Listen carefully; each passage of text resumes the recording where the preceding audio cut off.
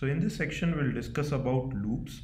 So like while writing program, we come across many situations where we have to execute a particular set of instructions repeatedly. So this is where loops come into picture.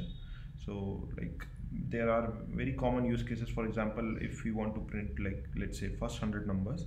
So like up till now what we have discussed, the only way to do it is to write multiple couts. So we'll write cout 1, then 2, then 3, and so on. So like it's very hectic way to write a code for such a simple problem statement.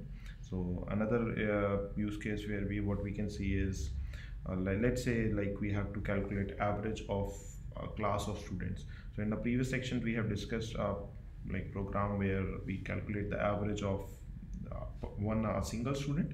Let's say we want to calculate average of a class, of a whole class, let's say for 50 students.